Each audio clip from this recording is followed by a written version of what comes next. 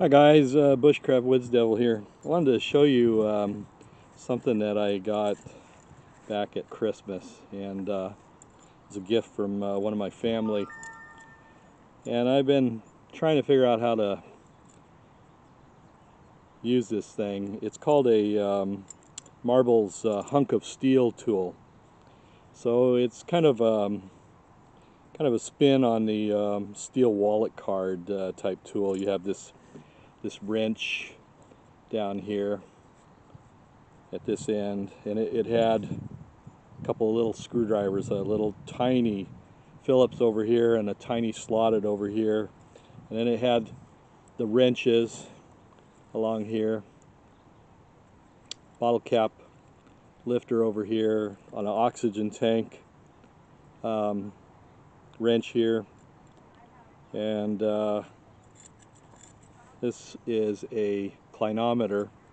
This is for calculating the height of a mountain. It was shown on the information card of the product as a rangefinder, and I asked around and I could find nothing that indicated how to calculate range with this. But what you can do is you can figure out the height of a tree if you wanted to drop it, or you could figure out the height of a mountain that you're looking at if you know the distance to the base of the mountain, and then you shoot the angle with the degrees that are on here, and then you can use mathematical formulas to calculate the height. But a lot of these things are not useful to me. I don't need wrenches in the woods and like that, so I've been, oh, and it comes with this keychain hook over here. I'd been looking at it for a few months, trying to figure out what I could do with this, and so I modded it. I ground the tips off and made a pry bar end over here, which is something I'm more apt to use. And then I did a flat 90 on the back spine here, and I can scrape it with a ferro rod. And then on this edge over here, I sharpened it. So I have a knife and chopping blade. Now, what was really kind of annoying me was the wrench fittings, because I just don't really need them. So I took a grinder and I cut them, ground them into saw teeth. And so,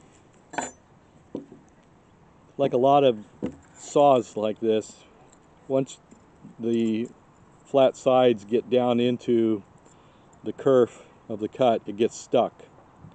And that's pretty much true of any kind of sawback survival knife. If you look at a saw, and I've mentioned this before, the teeth are offset.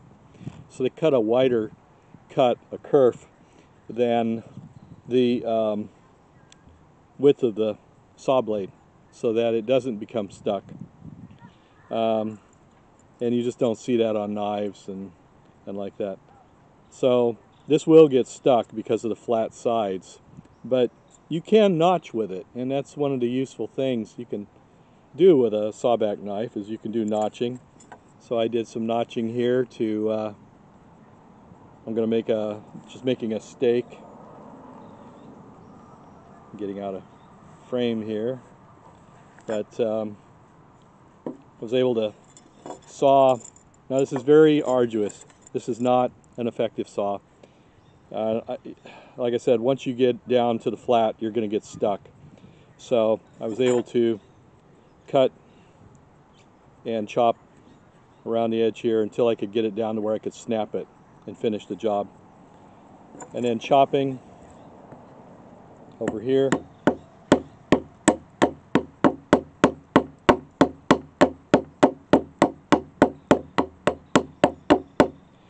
It'll chop. You can chop.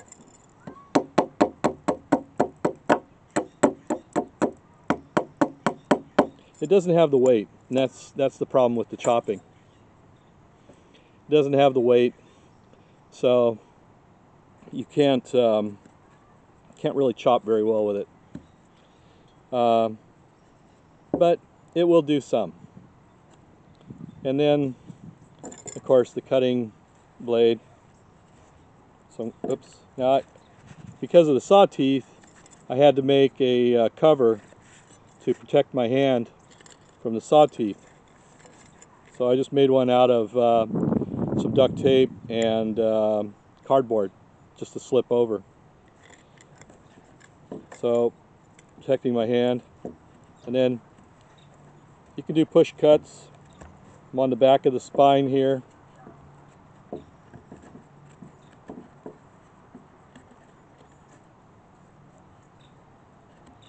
Hopefully you're seeing that all right.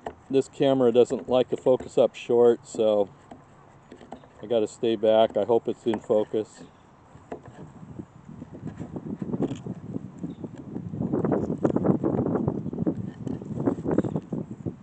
So it will do push cuts.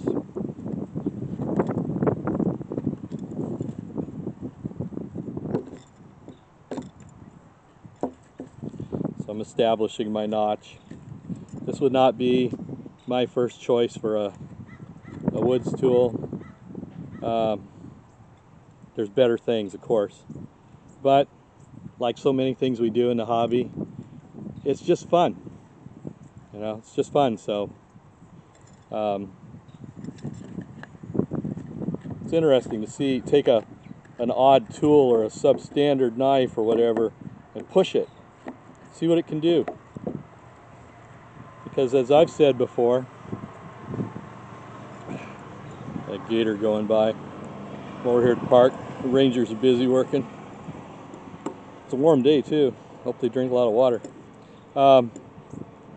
As I've said before, what's going to carry the day is not the tool. It's your skills. And if you've got legit skills, and I didn't create this saying, this is known around any instructors. More recently I saw an interview with David Holiday, the Desert Dave, and he was talking about a knife and he said the same thing. It's just, you know, it's not the tool, it's you. It's what you know and what you can do with it. And if you practice and cultivate your skills. And then, you know, if you're in a situation where you don't have your favorite tool, but you have something substandard, you can pull it off. So, yeah. So, a nice old fat, beefy steak that should stay planted in the ground. I don't like them skinny, they just pull out. Like them nice and blunt and smash them into the ground. So, anyway, I just wanted to share that with you. Here's the kicker. KnifeCountryUSA.com. I'll say that again. KnifeCountryUSA.com. This thing right here, $1.35. I'll say that again. $1.35. So if you're making an order to KnifeCountry.com, look up the hunk of steel, marbles hunk of steel. Maybe you want to try this. Maybe you want to play with it. Marbles, if you're out there listening, I tell you, you could modify this as I've done here, and you could make this a bushcraft tool. Supply it with some kind of a cover. But this is just fun. This is just me having fun. I've also etched with an electric pencil some information on here to remind me, like how many degrees for an hour of sunset movement, length of a kilometer, length of a mile, just so I can, I think I'm going to put tangent on the other side. Oh, there's a ruler up here too. There's a ruler up here on this spine. Anyway, there you have it. I'm going to flip it over. Maybe you can see the logo. Not sure. Marbles. I think it's called the 402, 502. That doesn't matter. Just look up hunk of steel, marbles hunk of steel. I think Smoky Mountain has them too. But Knife Country USA, $1.35. Almost giving it away. And got a pry bar, tip. So anyway, I just thought I'd share that with you today. Get out and have some fun this weekend.